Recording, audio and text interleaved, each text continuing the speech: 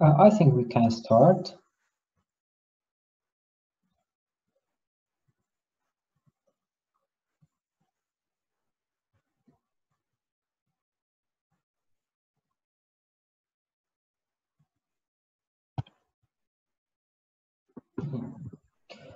Welcome to the fourth session. Today we will discuss p-value, power, and statistical tests, how to choose them. Actually, we will divide the lecture into two calls. In the first one, we will revise the hypotheses, how to think logically about statistical tests and p-value. And in the second call, we will discuss power, sample size, and the different statistical tests, but not in details, just an overlook around them. And we can do another call just for the questions. I hope we can stick to the time today. And I really like to remind you of the attendance sheet. So if you can fill it yourself, that would be of much help to me. So, is everybody ready? Are you hearing me well? Perfect. You can always use the sum as a reaction, as a quick reaction. Okay, for the revision, we should remember this table is the most important table for categorical data, the 2x2 table. We have disease, negative or positive, and we have the factor, any other factor. Those should be two different variables. I can't say that we have the disease here and the disease here, okay? Or another disease, that might be the case, the association between those two diseases, but those two variables should be different.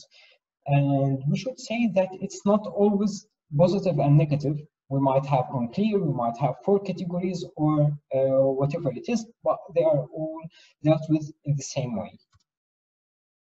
We should also remember this figure. This figure is the distribution for continuous data. If you remember, we started last time.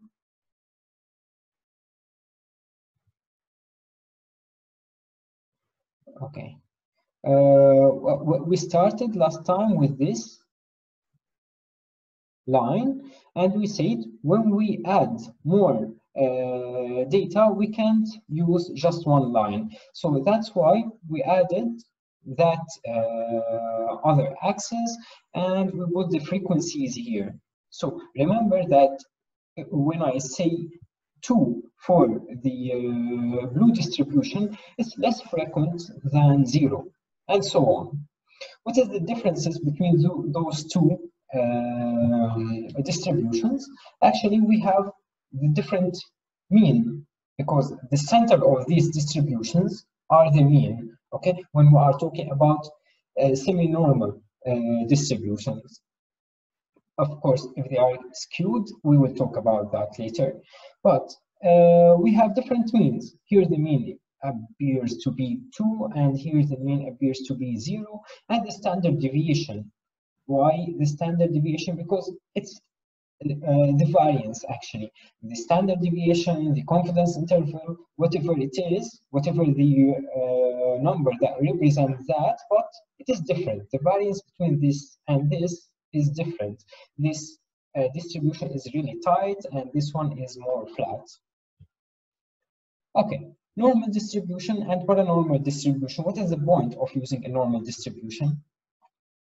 Actually, to make continuous data easier for us to deal with, okay? With normal distribution, they are all the same shape, and we can deal with them, we can compare them in an easier way.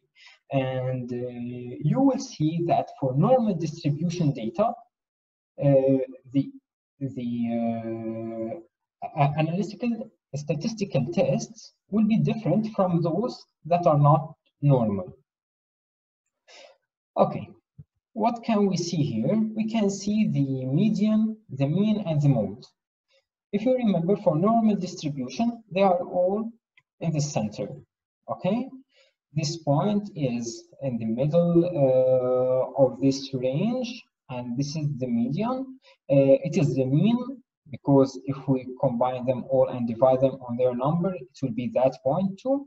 And it is a mode because mode is always on the top. Mode is always on the top. But why median went there? Because we have more data to the left, and mean went there because we have that outlier here that took the mean away. Okay, so we don't usually use those, and when we have them, we change them to be normal. Okay, we might talk about that later at the end of this workshop. What is the other point in normal distribution? It's the standard deviation. It's not the standard deviation in itself, it's the variance actually. We need to control the variance because for normal distributions, we need to say that this distribution is symmetrical, and it's not more flat or it's not more tight. So we need to control that, and to control that we say that there are several rules last session, but we don't need to care about them because there are tests for normality. So we put our data, we tell SPSS or Excel or whatever the program is this data normal? And the program says that it is normal, it's a little bit not normal, and so on. Okay, that brings us to the confidence interval. What is the confidence interval? It's the distance between two standard deviation above the mean and two standard deviation below the mean. Okay, and what does the two standard deviation mean? That means that this range contains 95%. Okay, so we are here defining the 95% confidence interval. We can't say just confidence interval and define it. We should put that number before it. We have other options. We have the 99 confidence interval and so on. And what does that mean? More than this, we have those outliers, and those outliers in our case are 2.5% to the right and 2.5% to the left. Okay. What does the confidence interval mean to us, like logically or theoretically? If I repeat that test 100 times, I will just have 5 of these times out of the confidence interval and 95 of these attempts inside the confidence interval. Do you agree on that, or do you feel that this is a conclusion that shouldn't be?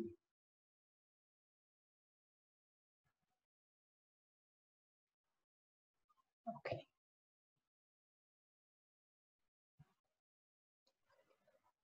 To understand more about confidence interval, do you think that we need confidence interval to be higher or wider or narrower? What do you think is the best for us in statistics? Wider. Wider? Yes, wider. Okay, let's discuss that. Somebody came to us and said that these apples will cost me. Okay, these apples will cost me 10,000 US dollars.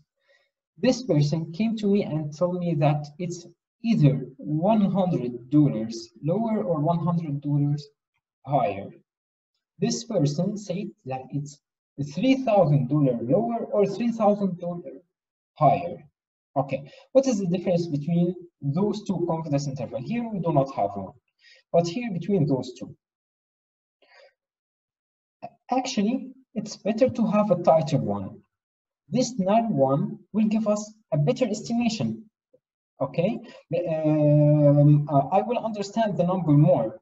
I will understand that the variance is very low here. Okay, but here he just gave me like $6,000 range. So this is a big range. This number is twice as expensive as this number. So this number is not so useful to me. Okay, but this number is quite useful, let's say. But we need to consider that we need that confidence interval to be the same as that confidence interval in order to be able to compare them. If they are both 95% confidence interval, then we are correct, and this person is giving me more exact information, and he is less, he has a lot of precision, okay? If you remember precision, like getting the same number every time, this person lacks precision. He has a lot of random error. Okay, we have a number. Yeah. If there is any question, please just interrupt me and I will be happy to answer. If we have a number, and this number falls inside the confidence interval of the null hypothesis of somebody. So we can't drop any conclusion out of that. But when we have that number out of the confidence interval of somebody else, we can drop a conclusion out of that, right? Can you repeat, please, for connection? Sorry. Yeah. If we have any number and we have a confidence interval, they are on the same scale. I have a confidence interval and a number, okay? When I compare the number to the confidence interval, it's either inside or outside, either in this way or in the other way around. So if it is inside, I can't drop any conclusion because this person might be, or it's highly, it's most likely to be one of this population, the population of the confidence interval. But when that person is outside the confidence interval, okay, I can say that this person is less likely to be a member of like that population. Okay. I hope this is clear. Okay. Is it always good to be out of the confidence interval? Okay. Sometimes we need to be normal. We need to be in the confidence interval. Like in here, we shouldn't be like higher or lower in or more than 2 standard deviations up or down the range of the confidence interval. But sometimes we need to be. So, for example, here, this chicken just sent a letter saying that you are 3 standard deviation above normal. This is a compliment because he's saying that this chicken is really beautiful, okay? So sometimes that person should be better, okay? But not always, as we said, okay?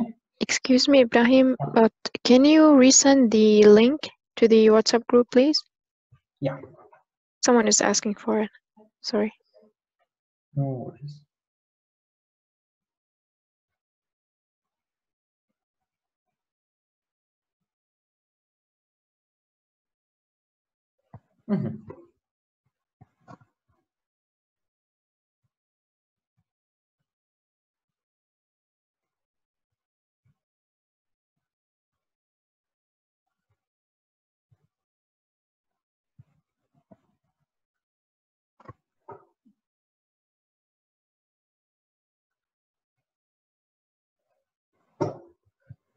Okay, just please, Zara, tell me if they are still stuck out of conversation.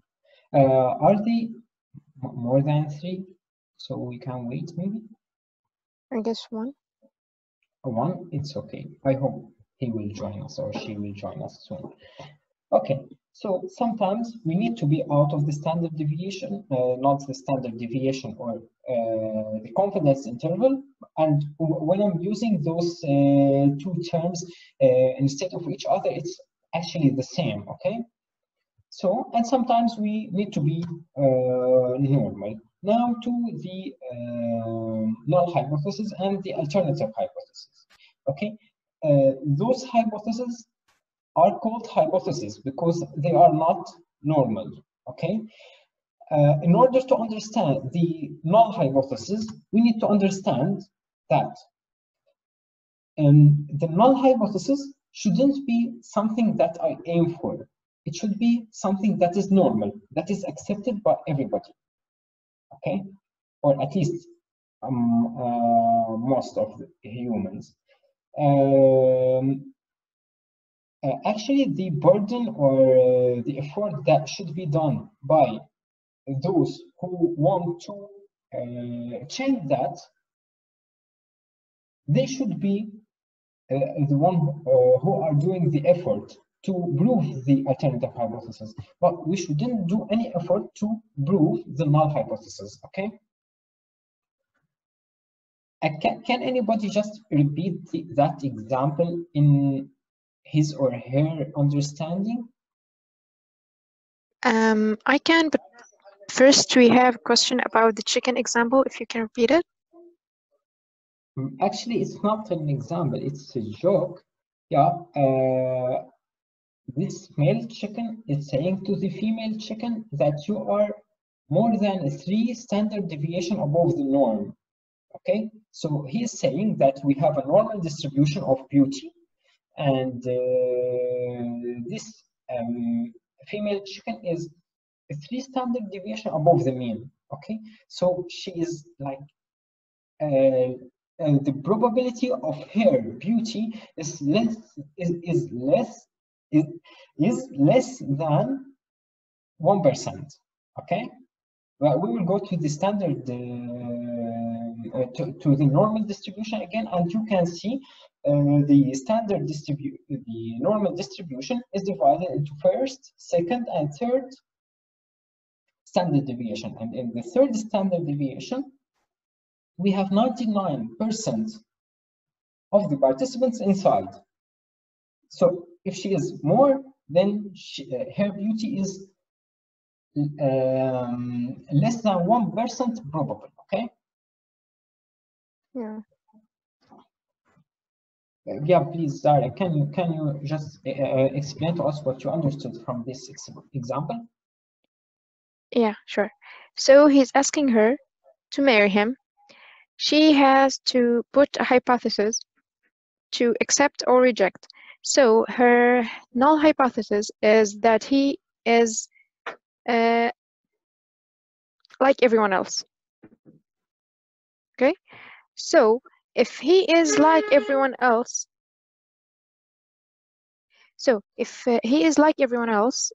she can't reject the null hypothesis, and she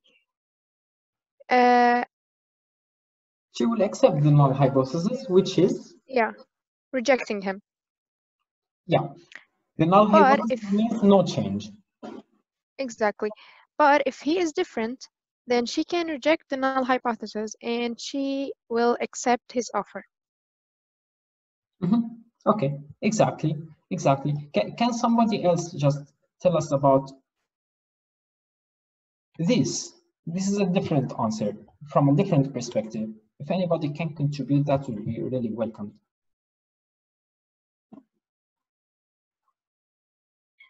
Just the opposite of what she has said. Yeah, but this is the other way around. This is the other option. She said rejection.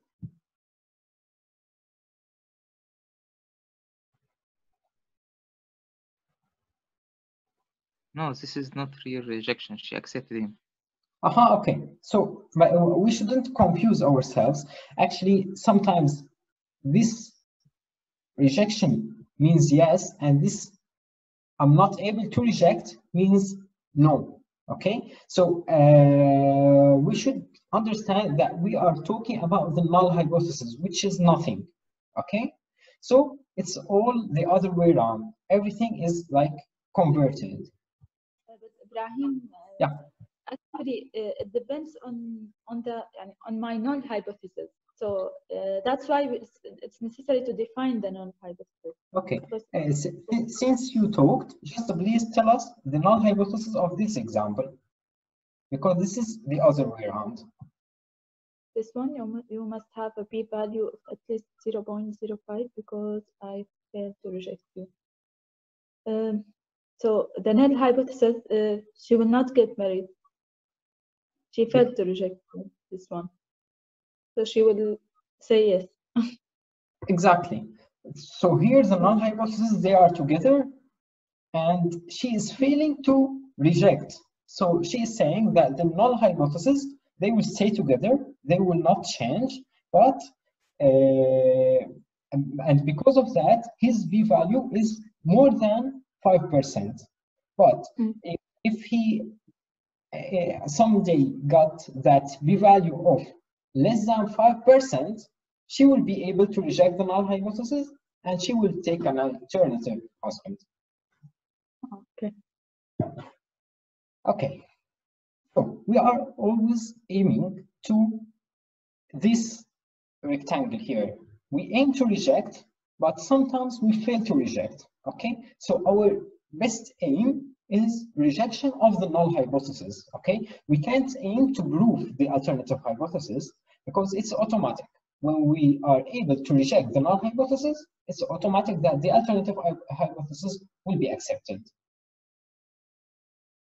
So, and we should remember that every hypothesis has a very true and very true aspect in the reality, and we don't know that, and we have our own decision. So sometimes we take a decision and it's right, and sometimes it's false.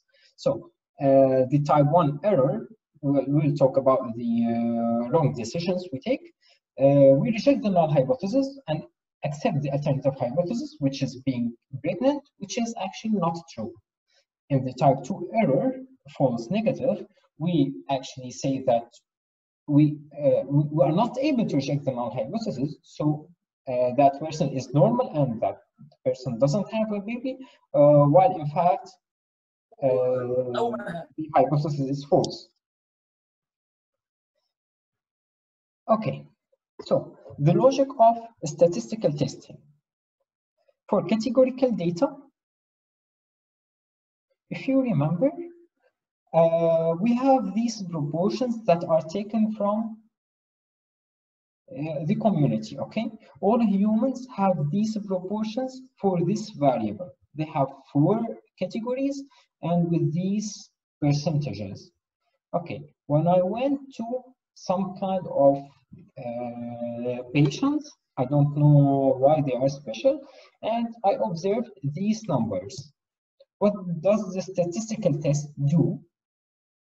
He goes to the normal ratios and he take an absolute number out of them according to the sample number I took. For example, I took a sample of 300 and their distribution was like this. He takes that 300 and multiplies it by these percentages and take these numbers. After that, he compares the expected frequencies if we are normal and the observed frequencies, and he compares them. If they are really close to each other, then the probability is high, the p-value is high, and we can't reject the null hypothesis. We can't reject the null hypothesis, and we can't drop any conclusion. But if it is the other way around, if they are really far from each other, if there are really strong differences, then we can reject the null hypothesis and we say that our group is different from other humans. How does that apply to continuous data? In continuous data, we usually have a mean. For example, the height of our patients, and we compare the height of our patients to the normal distribution of height in humans. Okay, if it is inside the confidence interval, then it's normal. Or we have 95% of getting different means inside that range. But if it is quite away from our confidence interval and from our mean, from the normal distribution of our sample, our population, then we can reject the null hypothesis and we accept the alternative hypothesis, which is those patients are shorter or longer than our patients, than our population.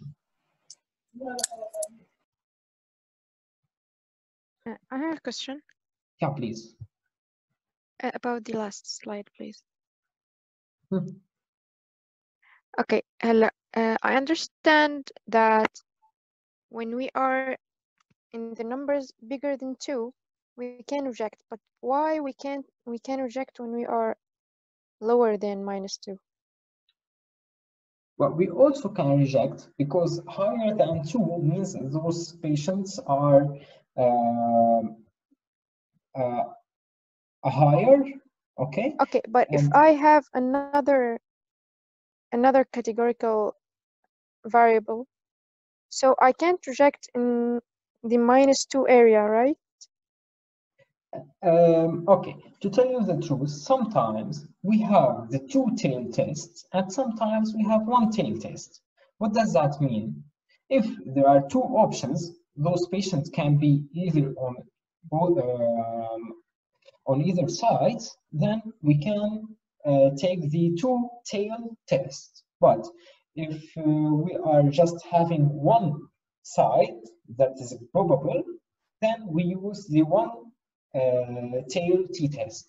Okay, so we use so it depends on the test I'm using, on the data we have and on the variable. Sometimes, well, we do not have shorter, we just have higher. It depends on the variable. Okay. Can you give an example? Yeah, please. No, I'm asking you to give us a real example. Actually, for everything, well, we can use them both. Okay. For example, quality of life for patients with cancer. Do you expect those patients with cancer to have better quality of life than the normal population?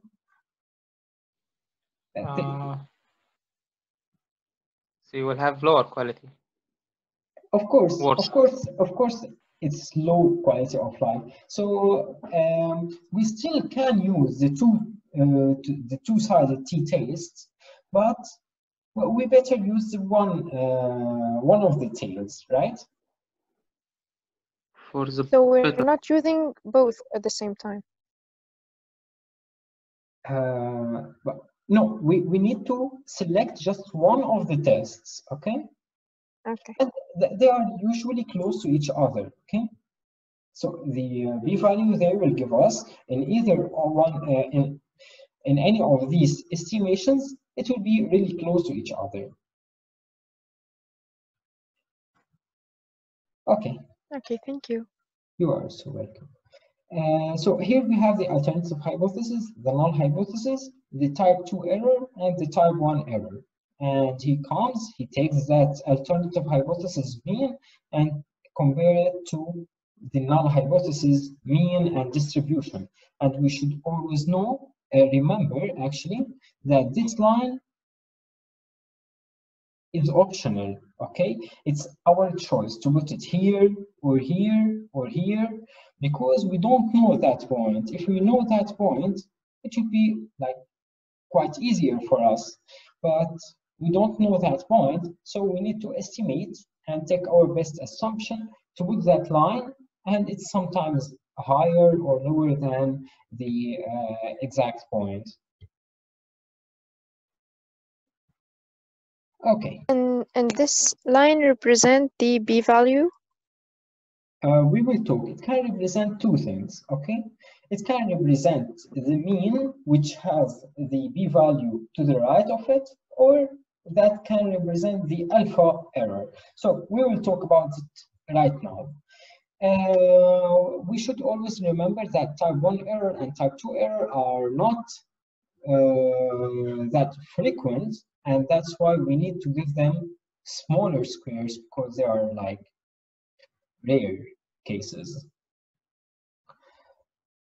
Okay,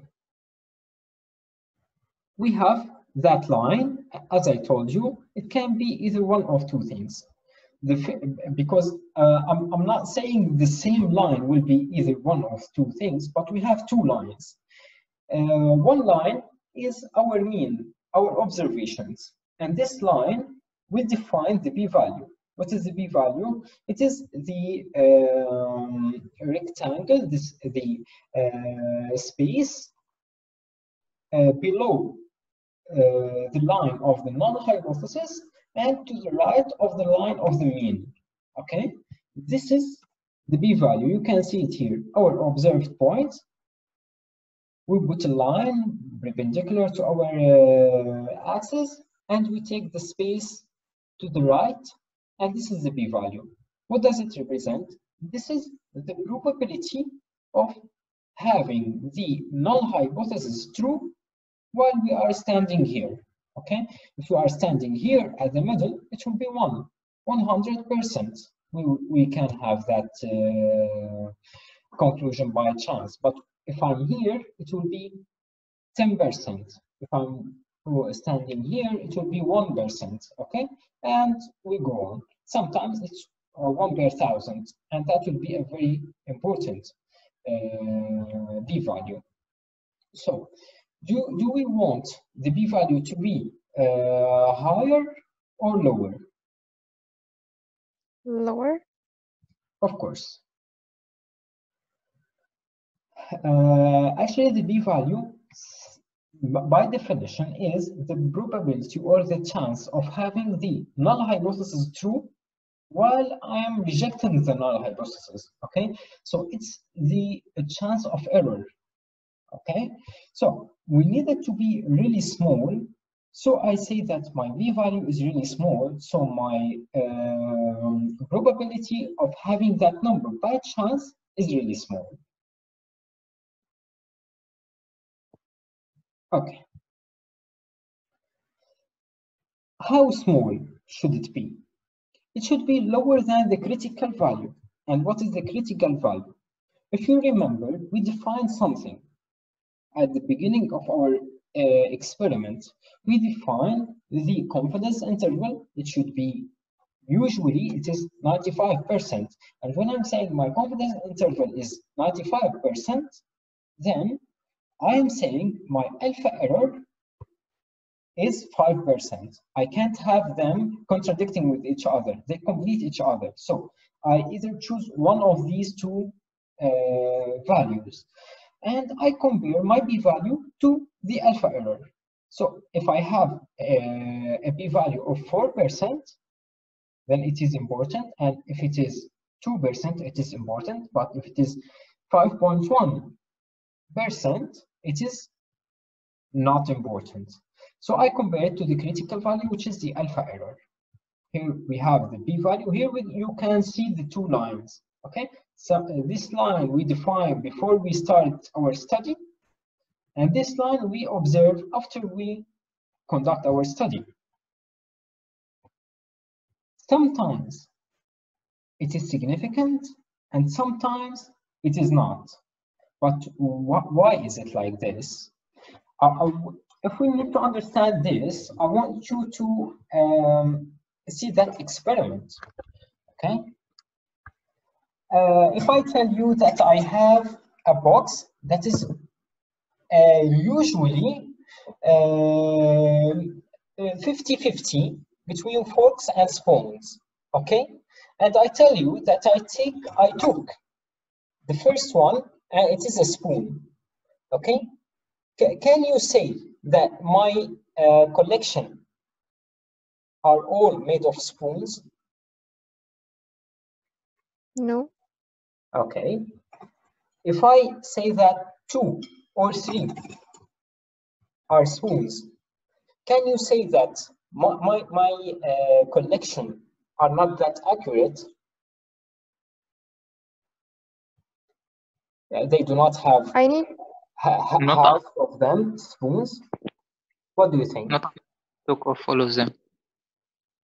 Not full of them, but do you think my actually the null hypothesis, my box is normal and they have 50 forks and 50 spoons. Now you can't conclude anything, right? Okay. And yeah. if I put 2 more, I'm taking them randomly, okay?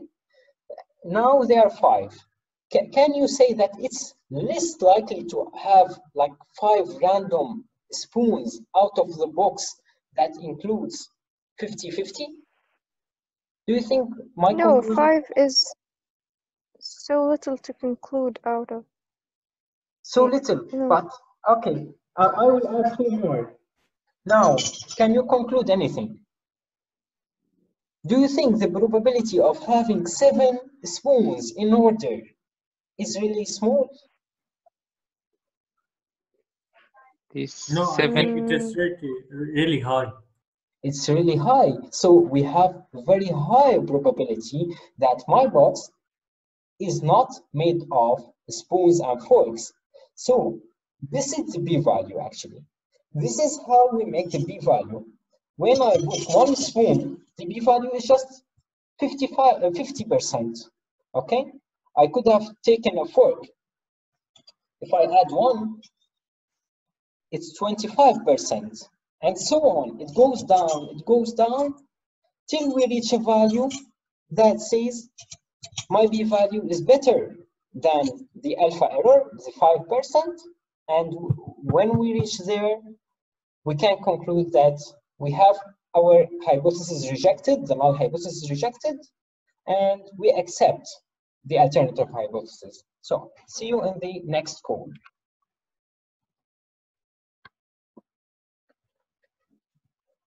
Keep your questions for the next call. Bye.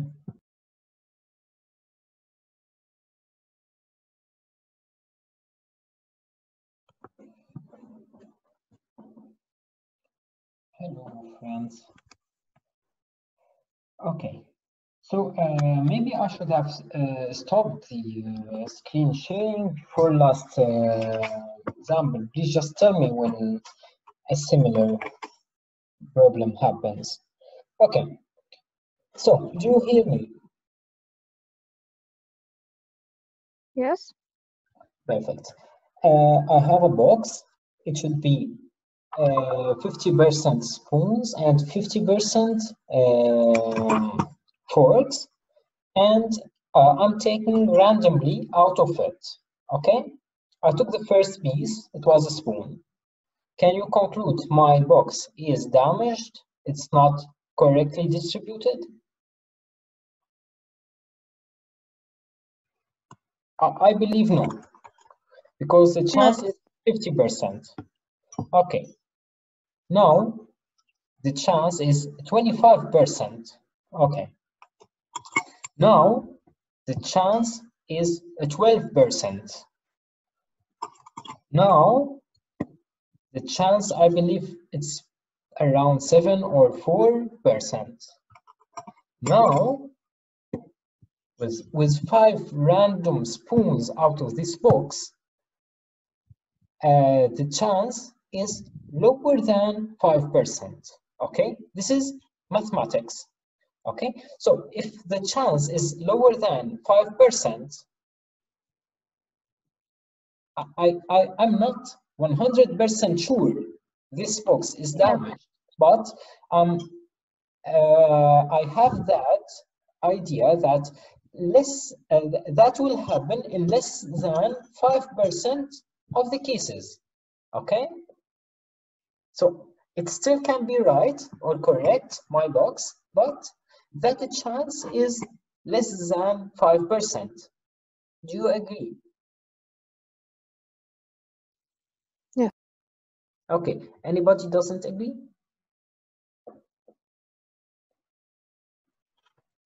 No, that's right. Okay, so with each spoon, the p-value is going down, down, down, down. Okay, that's perfect. Now we understood how the p-value is sometimes important and sometimes it's not. Okay, but the problem is when I took the fourth piece, it wasn't a spoon, it was a fork. Okay, or let's say 4 and the fork. What can you say about this? Do you still have the same conclusion? Not really. Okay, 2 things changed.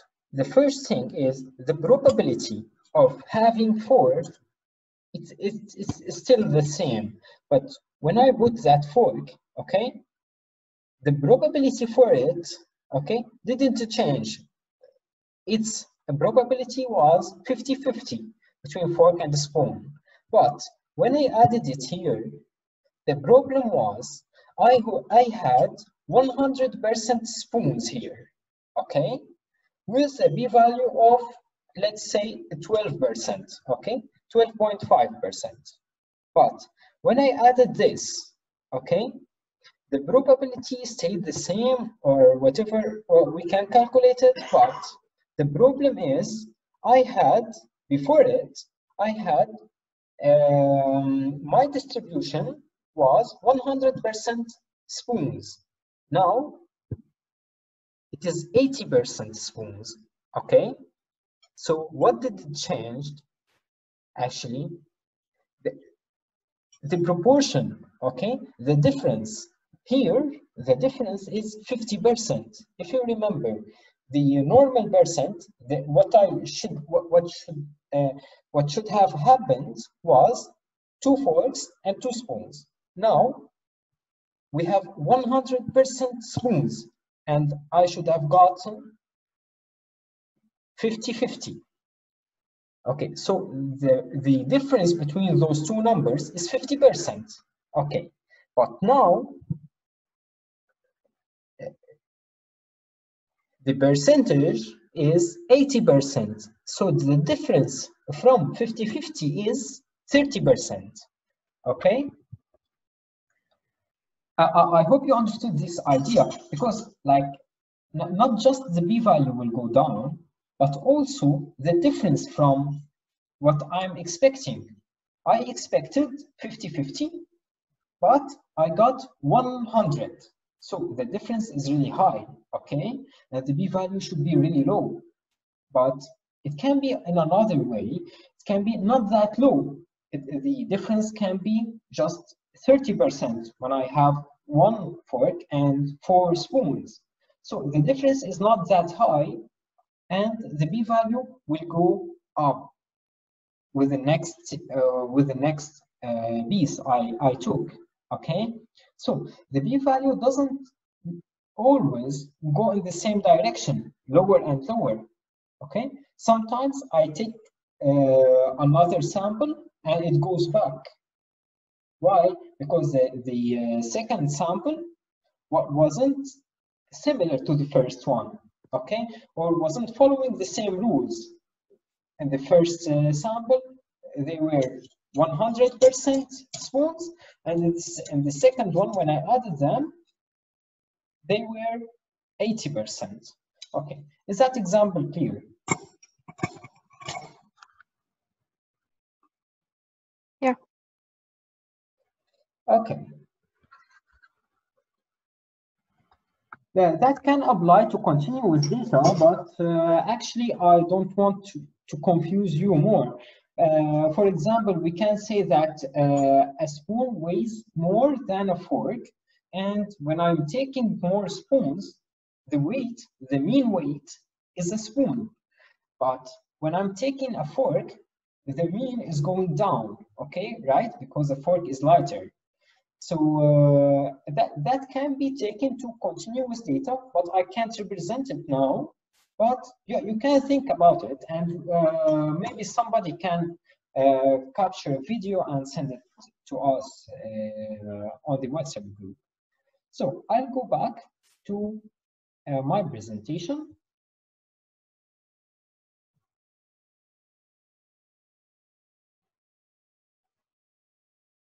Yeah, here.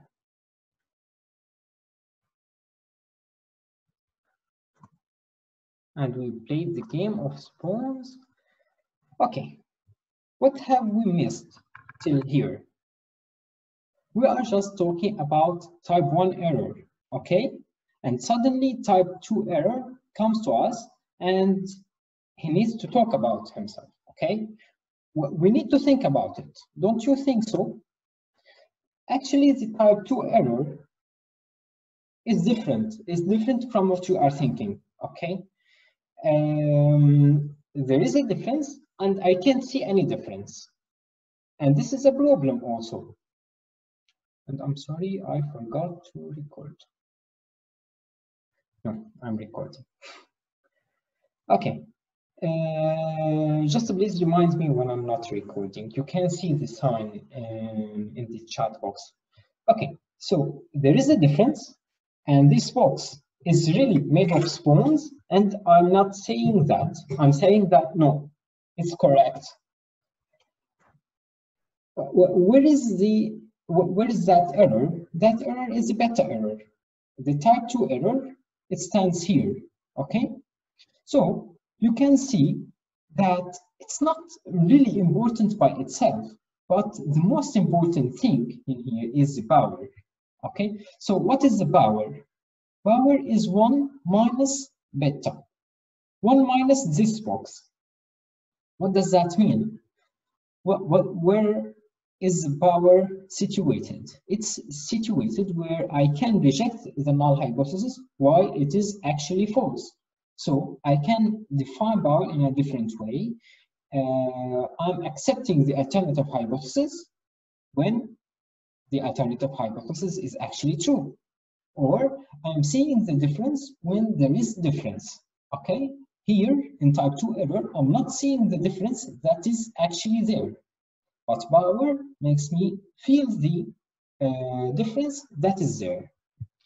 Where is it in the continuous data?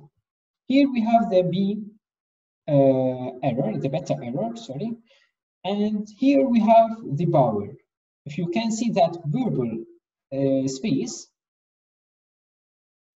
where is it situated? Is it situated in the alternative hypothesis? And where I'm not confused, okay? Where I'm sure this alternative hypothesis is true, and it is in reality true. So the power is the probability of rejecting null hypothesis when it is actually false. What is the point of power? Okay, so it's a term, and we have a formula to calculate it. But what is the main point of this power? Actually, it defines the other distribution. If you remember the p-value and the alpha error, the confidence interval, we are still working on that distribution, or the normal distribution of the usual data of the normal population. But we didn't define that other distribution. So when I'm saying I'm standing here, my p-value is 5%, I know where I'm standing in regard to this distribution, but I'm not saying where I'm standing regarding this distribution. So with power, with that term, I can define myself regarding both of them. So what is the point of that? Okay, if I know where I'm standing in regard to that distribution, what is the point of that? Actually, we do not just do experiments and see our p-values if it is important or not. We need to expect, we need to see the future. We need to say, if I take that sample, I'll be high likely to get a p-value if there is a difference, if there is actually a difference.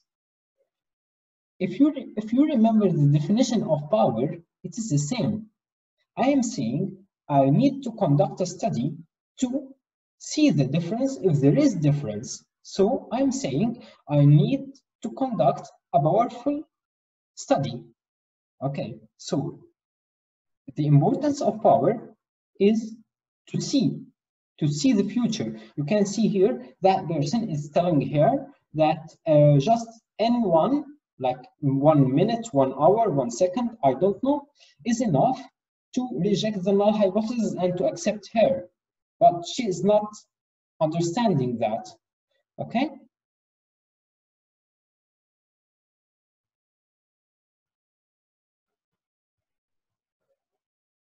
Sorry. Ibrahim, I have, it's not like a question, it's actually, when you just explain about the p-values, the confidence interval, I just got this idea. I don't know if it's right to make it as an example.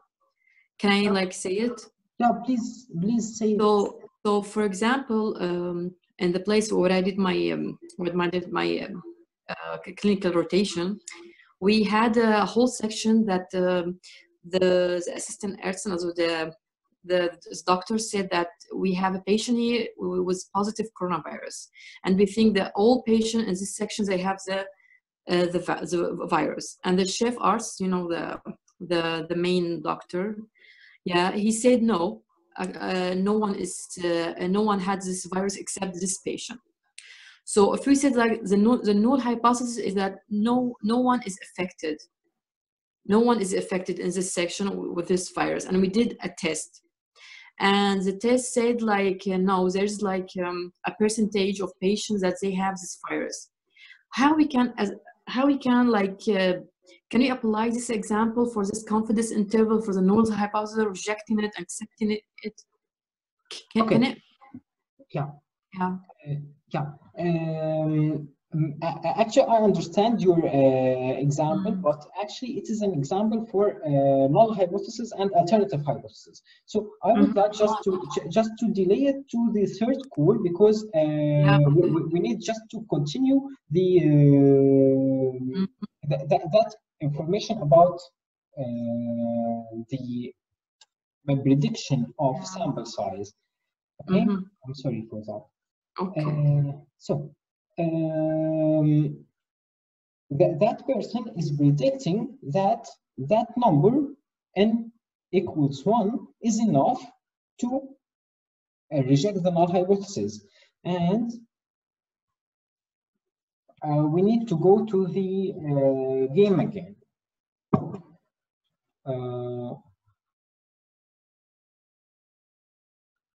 Do you see my screen? Stop share. Okay. Now I don't have one box, I have two boxes. Okay, two boxes. For these two boxes, I know that they are the same. Okay, I brought them and I will show you. You need to tell me if they are actually the same or if they are not the same. Okay. First of all, how many pieces out of the two boxes should I take? But please just expect or just guess.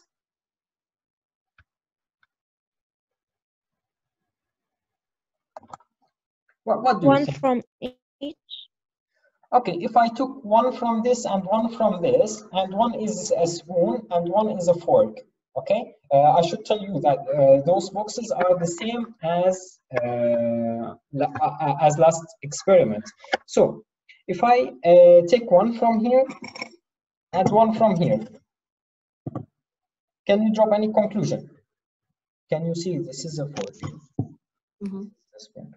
Can you drop any conclusion? No. Okay. Not yet. Do you need more? Yes, I think we need more, and we know how many is there in each box.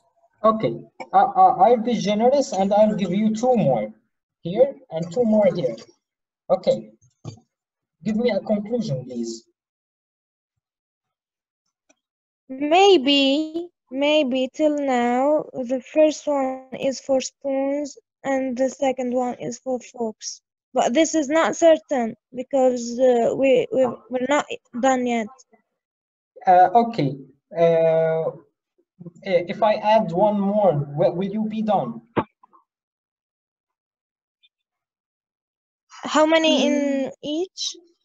Okay, you ask a very important question. Okay, understanding the total population in the boxes will give me a better estimation of the sample size I should take.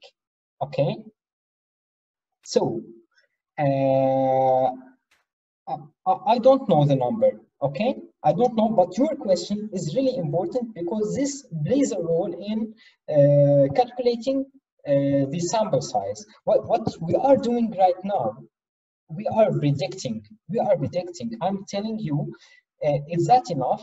So I'm not saying that just for a question. I'm saying that if I take 3 of the first population and 3 of the second population, what would that give me? a conclusion? Is that sample size enough to give a good p-value? If I have like 100 in each box, no. But if I have 10, yes. Okay, so I understand you. The number of the total population is important. Okay, what is also important? I guess how they are distributed. Okay, variance. You asked a very important question. Now the difference is really high. Here we have 3 spoons and here 3 forks, so the difference is 6, right? Because those are 3 in different direction from those. But if I do that, the difference will be really high. But if I do that, the difference is lower, right? Yeah. So we have a very important problem here. How do I expect? Actually, here is better than that. I took more sample, but wrong conclusion, or not wrong conclusion, less accurate conclusion. So predicting the sample size says that I need the number that I have the lowest probability of having this conclusion by chance. Okay, I don't need that by chance. I need to be like truly accurate, or as accurate as I can be. Okay, so I will give you a clue. My neighbor also got 2 boxes, one green and one red, and he told me that he took all the pieces in the green one and they were spoons, and all the ones in the red one and they were forks. Okay, would that give you a better estimation of the sample size?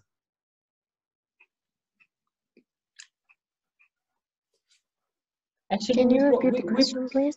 Actually, we brought the boxes from the same place, from the same store, and he said the red box, the one on my right, always had spoons, and the green one on my left always had forks. Okay, he told me that, and we brought those from the same store.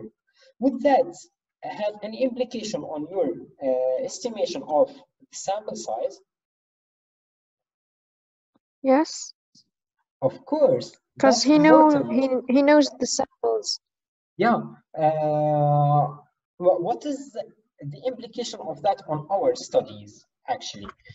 We usually, when I conduct a study, I calculate the sample size. And when I calculate the sample size, I have that calculator.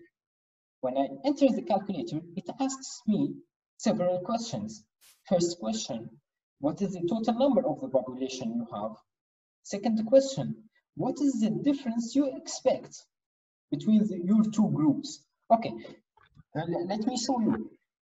Another neighbor came to me and told me, no, they are like 75% forks and 25% spoons in the left group, and they are like this. Okay, now, do you need a higher sample size or lower? Remember that those are not yours. Higher? Those yeah, are higher. the numbers. Yeah, of course. Those are the numbers we were told about by our neighbors. Okay, but when I come to my study, I expect the same. I'm not sure, but I expect the same. If a study in the US told me that rheumatoid arthritis patients have higher blood pressure, so I expect higher blood pressure too. So I'm not sure, but I always expect what they have concluded. So we know now that the difference between the 2 groups means to us, okay, means to us and affect our estimation of the sample size. Okay, now I need to give you another hint, okay. I'm telling you that your estimation is really good, but your power is about 80%. I need more power from you. I need you to detect 90% of the difference if there is any. If I need more power from you, will you need more sample size or lower sample size? More sample size to reduce the error. Exactly. Higher sample size will reduce the error, and we know that power equals 1 minus beta, which is an error. Beta is an error. So, thank you so much for this example. I'm saying thank you to my spoon. Yeah, you have a lot of spoons. Yeah, for a single person, because I don't do the dishes so Exactly. frequently. Yeah, that's why I'm surprised. Okay, do you see my screen now? Yes. Perfect. Yes. And now we should go. Actually, I'm really sorry. I think statistical tests will not fit in our presentation today, but I hope you are having fun. Okay, so let's just take a closer look on power and sample size. What is power affected by? By sample size. When I have higher sample size, I have higher power. Okay? Variation in the outcome. Okay? Less variance, higher power. If you remember, if I have all forks in my left hand and all spoons in my right hand, this is low variance. But if I have some of those and some of those in each hand, the variance is high. So if I have if I have a higher variance, okay, I will have lower power. But if I have less variance, I will have higher power. Remember that variance means the distribution will be flat, and meaning that being flat will increase the errors. Exactly. More relaxed. Always remember beta error when we are talking about power. So here we have that. Okay, the difference to be detected. Remember that when we say that we have a group of 50-50, and we are taking them, and the difference is really high. We have 100% spoons. The difference is high. The difference is 50%. This is a quite high difference. So if the difference is high, we have higher power, but the difference is lower. For example, if the first box has like 10% spoons and the second box has 20%, okay, the difference is just 10%, okay, not 50%. So if the difference is lower, the power will be lower, okay. Remember, when we are taking these examples or these rules, we are saying that when I have more difference, when I'm keeping everything else the same, so I'm keeping the sample size and everything else the same, I'm just changing the difference. So the difference will have a reverse effect on power. The significance level, alpha, which is the alpha error, okay? I want you to remember this. I have the alpha error here, okay? So if I have more alpha error, if I have an alpha error till here, okay? What does that mean to power? Higher or lower? It seems higher. The same. Actually higher, okay? To give you a clue, everything here will be will affect the well, where is the pen? I don't know. Ah, it's here. So usually we have the line here of alpha, and alpha is this, okay? So if the line is here, then beta is here. Okay. If I move the line to here, okay, this is actually not a line, but if I move the line here, the power will increase. Okay. So power and alpha go in the same direction, but beta goes in different direction. If beta goes down, alpha and power goes up. Okay. So if the mean difference is higher, the error is less, the power is more. Exactly. That's it. The triangle area here Then would every be, high power. Yes, Massa? Then every high power holds a higher chance of alpha error. Exactly.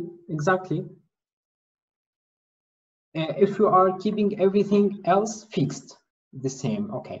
And we have another thing that affect our power: one-tailed and two-tailed. What do you think? If we have a two-tailed test, the power will be more or less? Actually, well, when I'm confusing the test, power will be lower. But when it is on one tail, the power will be higher. Okay, and this is actually all can be dropped to these figures, and I will give you the presentation so you can read about that. So, sample size. What is the link between sample size and power? Okay, so increased sample size. I will show you this. Yeah, here.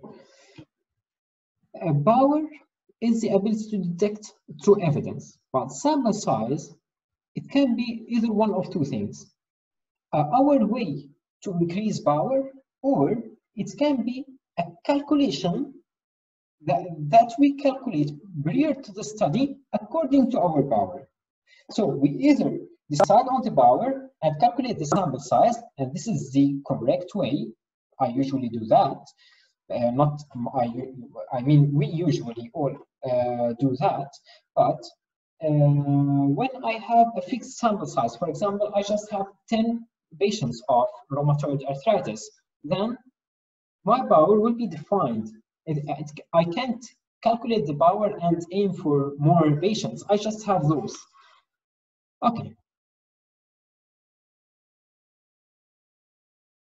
We will go here. Sample size is affected by delta. Delta is actually the significant difference between two groups. If I have two groups and I tell you one group is just 1 gram per deciliter lower in sugar than the other group, is that significant to you? It might be, and it might be not.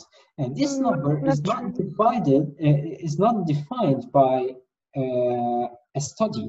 It's defined by a clinician. A clinician comes to me, no, I need 10. The difference of 10 is important to me clinically, but 1 is not important to me. So if the difference is smaller, I will need to have higher sample size. The sigma or sigma, in some calculations we can take standard deviation from sigma, so it represents variance similar to standard deviation, similar to confidence interval. So more variance means I need more sample size. Alpha error, more errors, I need more sample size. If I need more power, if you remember, I told you now you have the power of 80. I told you that you decided on the sample size, but unfortunately your power is 80. I need a power of 90 next study. So you told me I will take more samples, more pieces of these boxes. Equal and unequal arms. If I have a group of 50 and a group of 500, I will need more sample size because they're not equal, and so on. This is the formula for sample size, but nobody uses it anymore. We have calculators, and maybe we can practice them in the coming sessions, and we talked about this. Now, is it important to talk about sampling and power if I have the full population of participants? For example, I'm doing an online workshop and I'm assessing the difference between prior to the workshop and after the workshop. I don't have a sample, okay? So I don't need to calculate the power, okay? I'm collecting everybody. I don't need to think about everything because I know everything, okay? But remember, if I'm going to talk about you as a representation of all workshops around the world, I will need to estimate, to consider that you are just a sample of all people who are attending online workshops, okay? The difference. It's really important that when I can make a better difference, a higher difference, that will reduce the sample size, reduce the funds I will need, increase my power, reduce my p-value. So it will make my paper stronger. And I should reduce the variability inside the groups, okay? If I'm having those flat distributions, I should assess how can I make these distributions tighter, okay? How can we make this study better? Because when these, let me do this. When these distributions are tight, power is better, errors are lower, and so on. So now we can see. Well, actually, I don't know. I need your help in that decision. If you think we should continue with the statistical tests in the third call, we will do that, or we will just keep it till next session, the fifth session, and we just have another call for questions and for the example Lila said. What do you think? Or you don't prefer to have another call at all? I think it's better to keep the statistical test for the next session. Okay. Do you agree? Please just put thumbs if you agree with Lina to delay this. Sorry, Ibrahim. I was in the kitchen. I'm drinking water, so I didn't hear. I just came and I hear you talking about my example, and I heard Lina. No worry, Lila. Okay. Anybody wants to continue with the statistical tests right now? I guess it's better if we learn more before Ramadan, because we don't know when we are going to have our sessions then. But actually, it's not tight, so we can prolong our month. It can be 2 months. I know anyway. Anyhow, so maybe anybody agrees with Zara? I think Ramadan we can make it at midnight. Midnight. Okay. So we'll take your opinion, Lina. I'm sorry, Zara. So the third session will be just for some questions and some examples. Lila, I was saying that we are going to discuss your example in the third one. And please, if you have questions, just collect them, and we have a call in 10 minutes, and it will not last for more than 15 minutes. Okay. See you then. Goodbye.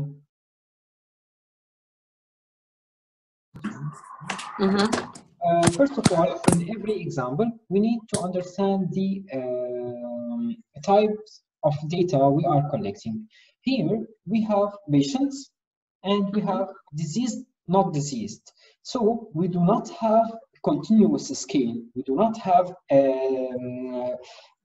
many points on the severity scale of that disease. We just have diseased, not diseased.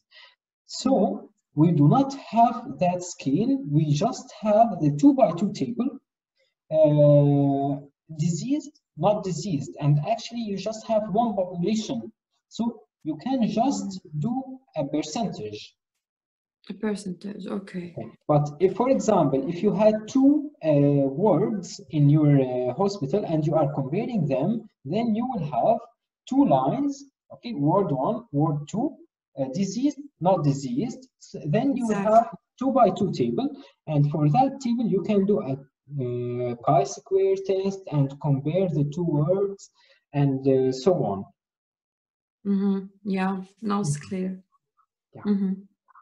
Okay, thank you. Great. Thank you for the example. Thank you, Lila. Okay, Massa?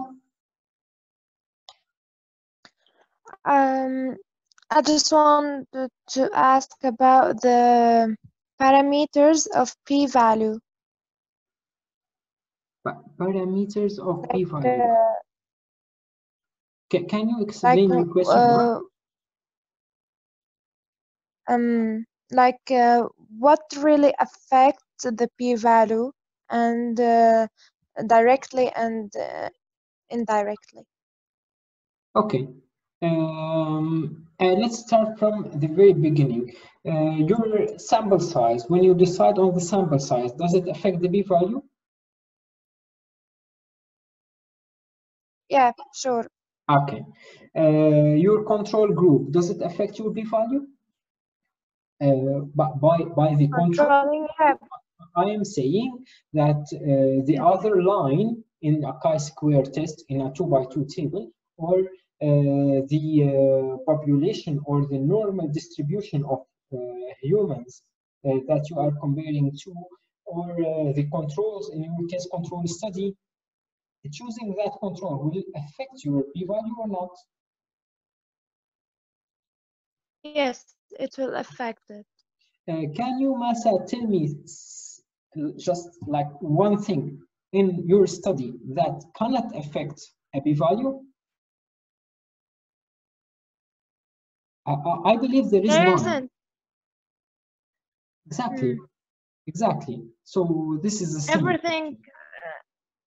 Okay. Okay. So everything affects, but when to different extents. You show us.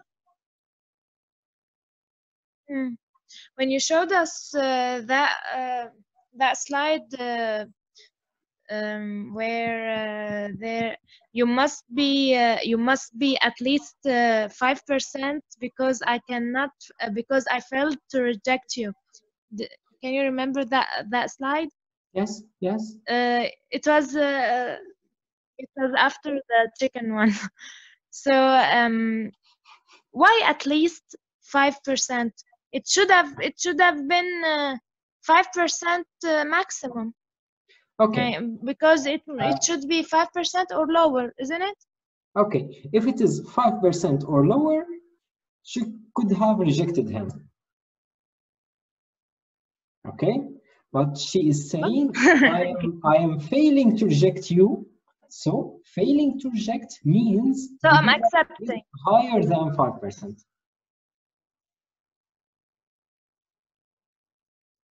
Failing to reject is accepting. Accepting the null.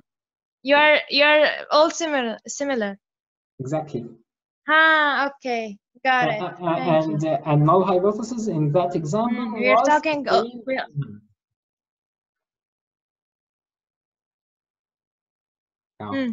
Okay, the null. Okay. Thank you. Okay. You are so welcome. Zara, you had a question?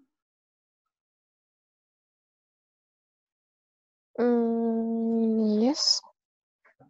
Can you please? I did. When we are talking about the null hypothesis, it's a question if the way I'm thinking is right or wrong. So the errors, okay, when I have type 1 error is when I reject the null hypothesis because I have a result, but I shouldn't have a result, right? Exactly. And the type 2 is when I accept it, so I don't have a result, but I should have got results. Exactly. Okay. In an easier way, type 1 error is seeing something that is not there. Okay, having deciding on a difference that is not actually a difference. They are similar. The groups are similar. Type 2 error is there is a difference, as we saw. I put that ugly picture for you to remind you. Potato. Ugly picture, exactly. There is difference, but I can see it. This is type 2 error. I want to ask you a question, everybody. What is more harmful, or what should I take care of more, type 1 error or type 2 error, in your opinion? Type 2, because it's bigger than type 1.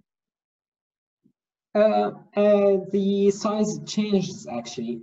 We see type Wait, give us time. Sometimes type 1 error is smaller, but yes, actually you are right. Type 2 error is usually 20%, and type 1 error is usually 5%.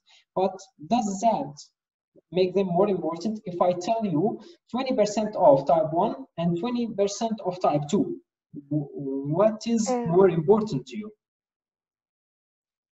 Shouldn't I think about the question? If it is a therapy question, then one type will be more important than the other. But if it is a harm study, then the other type might be more important. Actually, you started right, but you ended it wrong. Love, you were right. Type 1 error is always the most important. Why?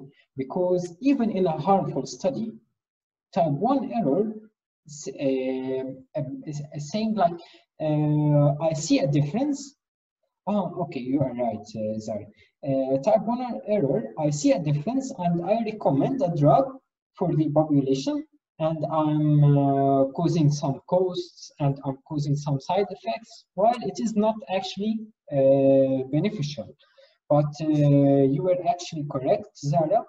If I'm doing a harmful study, I'm not doing a harmful study, I'm conducting a study that is actually an interventional study, but I found out that my intervention is harmful. This is very rare that my intervention ends up being harmful, but if that happens, type 1 error would be better to have than type 2 error, because I should prevent that drug from being tested further. Okay, and type 2 error, what is the side effect of having type 2 error? Repeating the study or having a bigger study.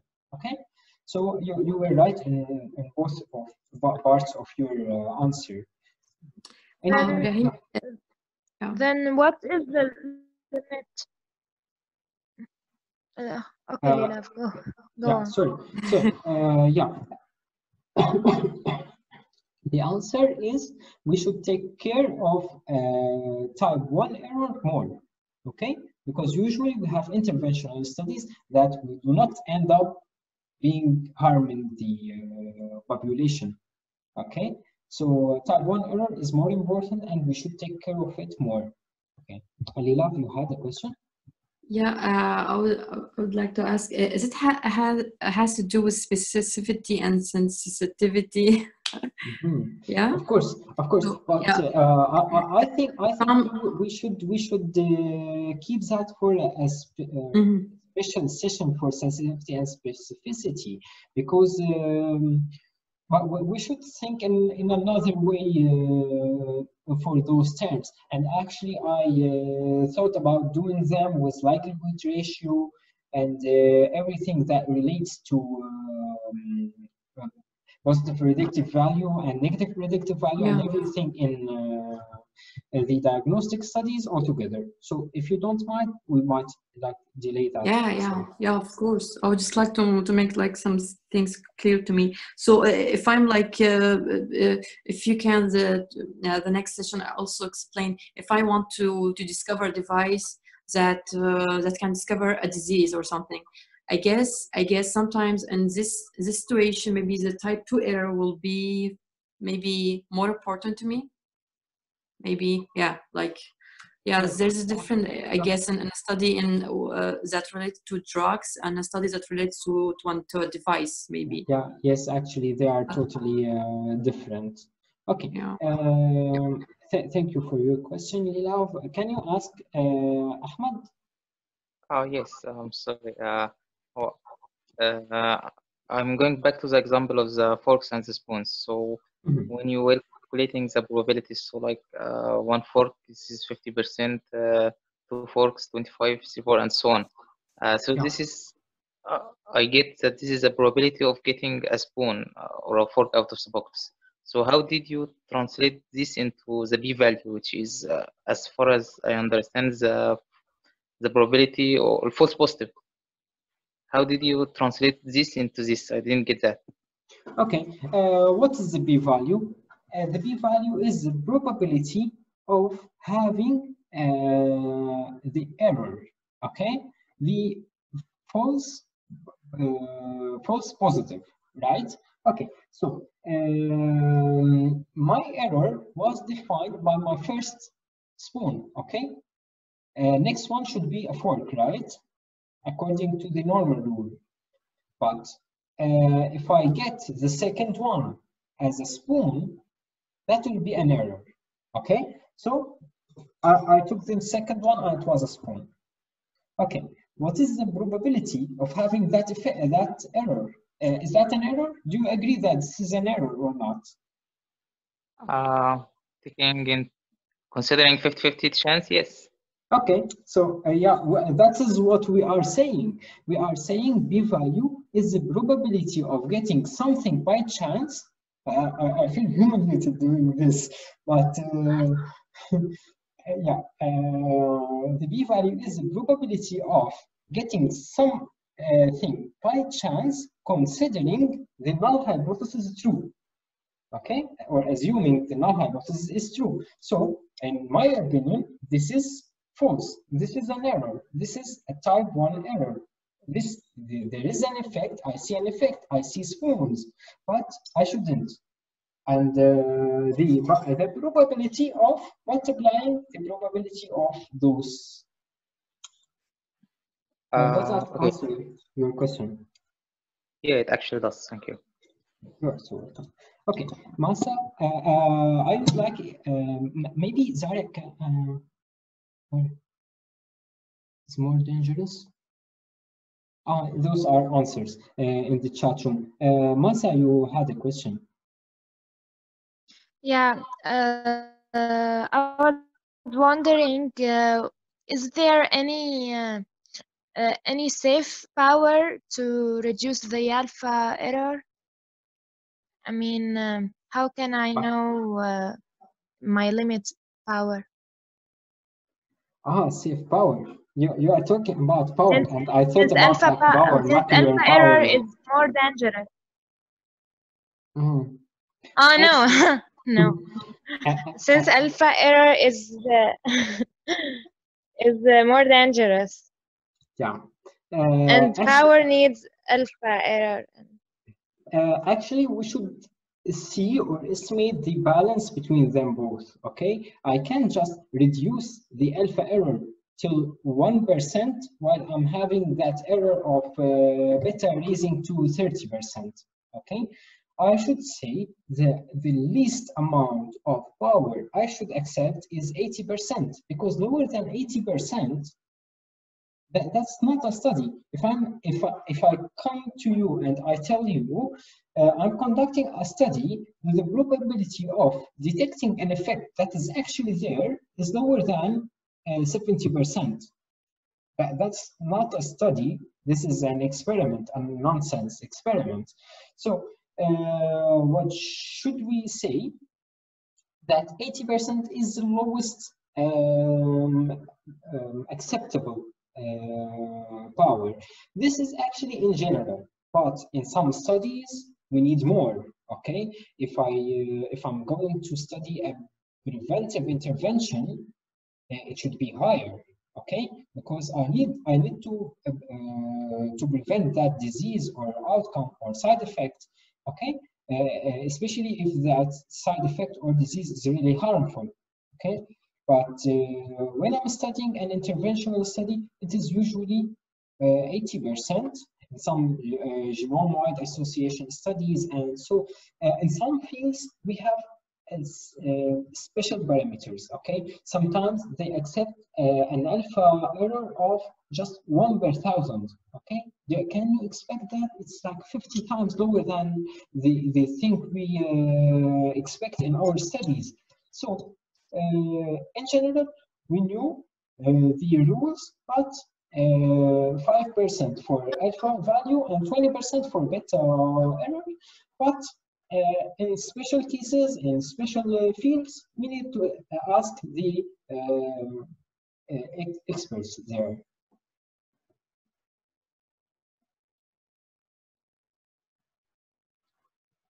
Yeah. Okay. Do you have any other question? Actually, please just raise Basel your had one. hands if you have any question. Basel had one during the last call. He asked you to re-explain the one and two-tailed whenever you can. Okay. Basel, can you tell us more about your question? Because I don't understand exactly what you mean by it.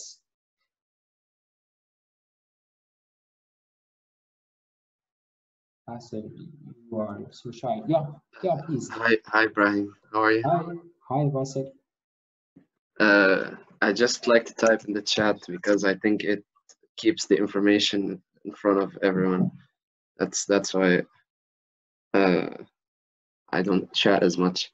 I think my question is regarding the one tail and two tail. First of all, I don't know what are these exactly. I don't know how do they relate to the power. So okay, if you can explain, please. Okay, I'd like to tell you that I have that.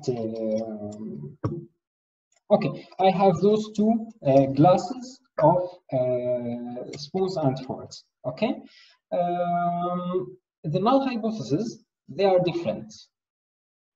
The alternative hypothesis, sorry, I'm making a mistake. The null hypothesis, they are similar, but the null hypothesis is they are different. But do you know if that on my right has more spoons or that on my left has more spoons? I don't know. Okay, if I don't know, then I will do the two-sided t-tests. Two-sided chi-square, two-sided visual exact test, whatever test I do, it will be that two-sided. Okay, because I don't know, I might like find out that those are the forks here and those are the spoons here, and maybe the other way around. I don't know, but if I know that forks tend to go to the right, and I'm pretty sure that if there is a difference, the difference will be more forks on the right. I'm just testing that. Okay, I know that there is 0 chance that forks will go to the left. Okay, I know that. If I know that for sure, then I will do a one-sided t-test. Does that answer your question? Okay, and how does the two-tailed t-test help me? Okay, the two-tailed t-test, for example, for age, or for yeah, let's say for age.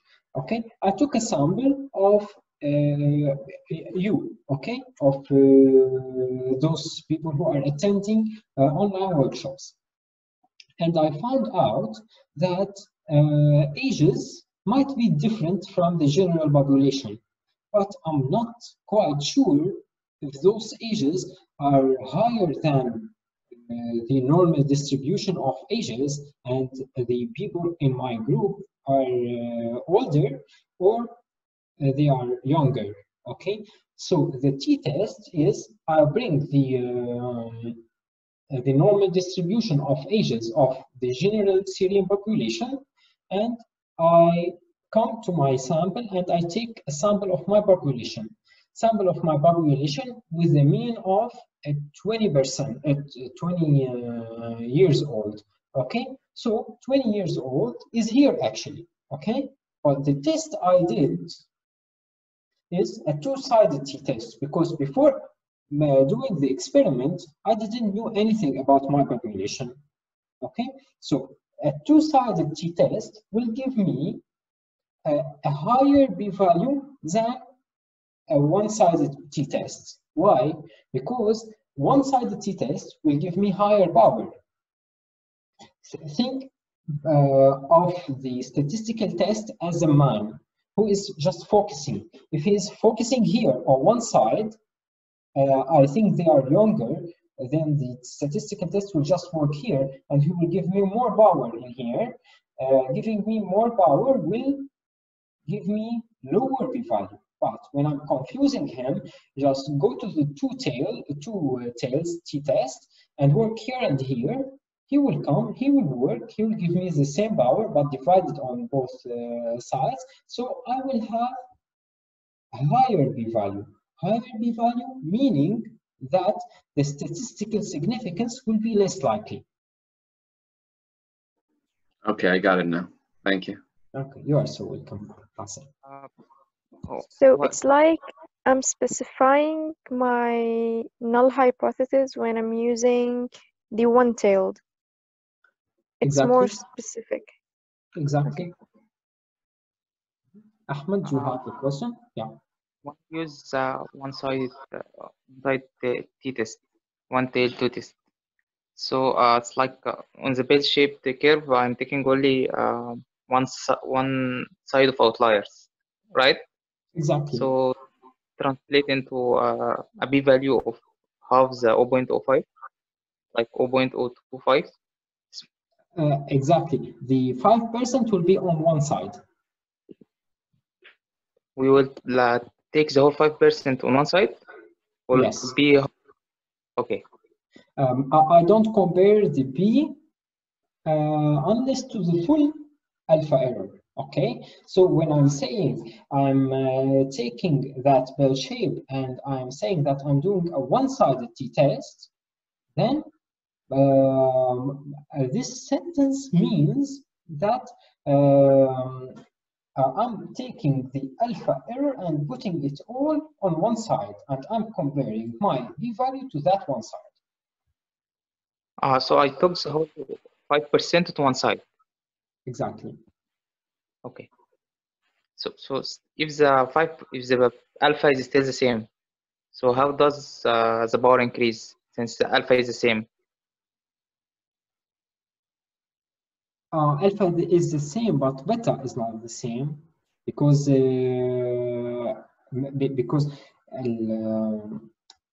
power relates to beta. Okay, so when I put the two-sided t-test, it's actually really difficult to do it without slides or without pictures now. But although alpha is the same, beta will not be the same because the curve I'm comparing to will not won't be in the same situation. Okay, if you remember, I have my first bell shape, my first population, my first distribution, and I have the alpha error. Okay, and this is defined before my study, but the bell shape that I found out after I conducted my study is not fixed. Actually, it can change, and when I'm changing my test and changing it from being on two sides to one side, it's not fixed between beta and alpha. Okay, so beta will change. Okay, I kind of imagined it. Okay. But didn't we say that Power is related to alpha. Yeah, when we are doing exactly the same tests, okay, they are related to each other when we are just sticking to one side t-test. But when we are saying we will change from between tests, we shouldn't stick to that rule. Okay. Okay, so Aya, you have a question. Hello. I have a question about the confidence interval.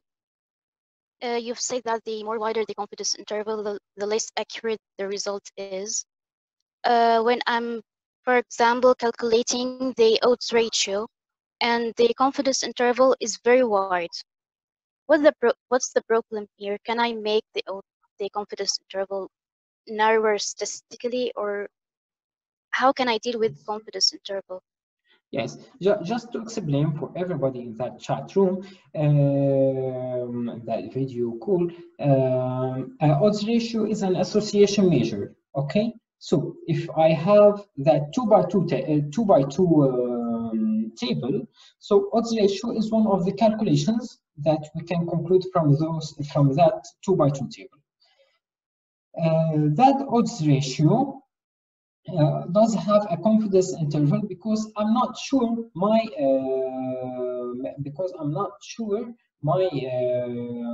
sample represent everybody. Actually, it is a sample, so it can be right and it can be wrong, and it has a confidence interval. So how I make the confidence interval tighter, it depends on my sample. If I increase my sample, it will be tighter.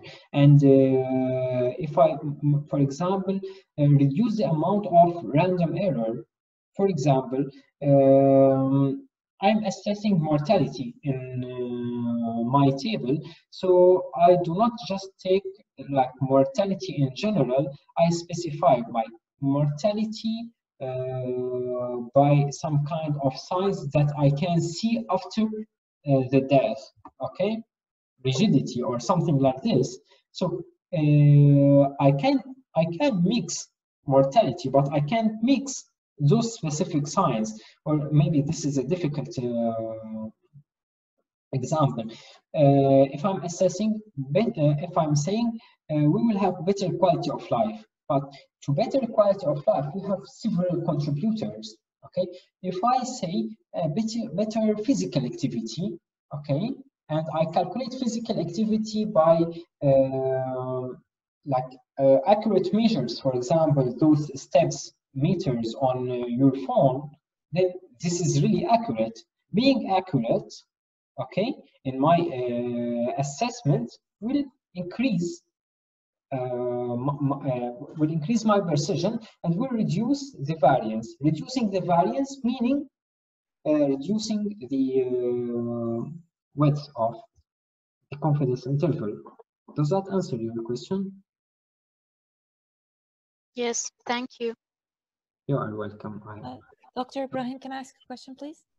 Dr. Safa, can you just please wait a minute because Rami has a question? I'm really sorry. Sure. Because Rami, can you please ask your question? Yes. How can we measure the sample size? Based on what exactly? Do you remember that picture I showed you with several things that contribute the one-sided, two-sided test? If my test is assessing beneficence, or if it is assessing being equal, or my population, my total population, okay, the alpha error, all of those, I should enter them to my calculator, and we have like special calculators for each design of our studies. And for those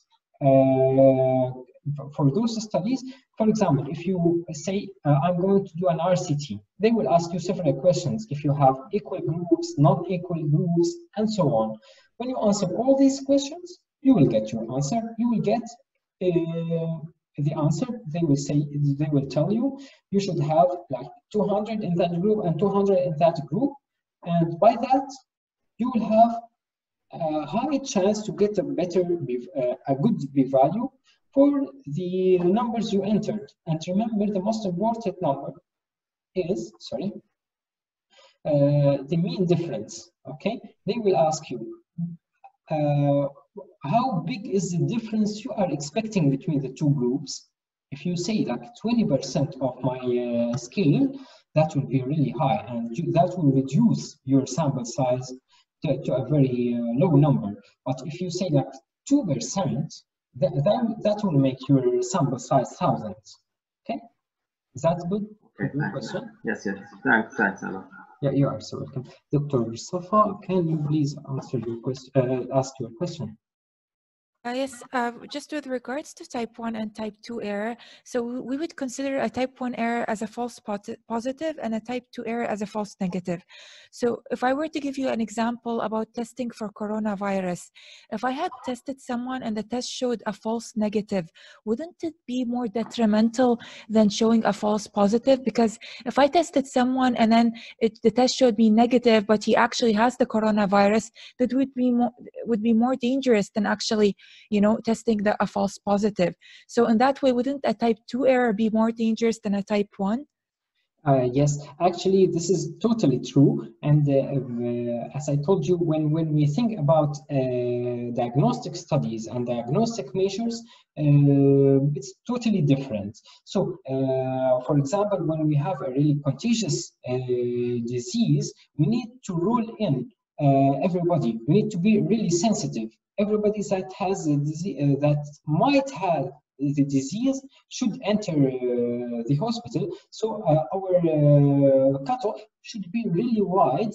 And if you think about it, we should be more sensitive. So we should include more patients.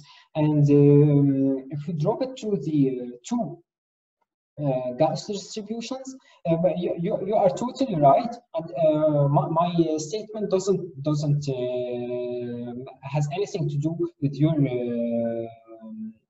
rule, doctor. Yeah, you are totally right. Okay, so it depends on the diagnostic studies and the disease we're talking about. That's where it comes in play. Yeah, exactly. It does depend, and what I said for interventional studies and those studies that are using like helpful drug, I usually take care of the alpha error, because most of the studies till now are interventional studies, and for those interventional studies, we need to take care not to rule in or not to approve any drug that is not actually helpful. But in your case, yeah, it makes sense, right. Actually, because you don't want this drug to falsely say, oh, it works, and then suddenly it comes out that it doesn't work at all. Mm-hmm. That makes sense. Thank you. Really terrible, and there was a lot of examples in the world. Yes, thank you so much. Yeah, you are so welcome. So do we have any other question?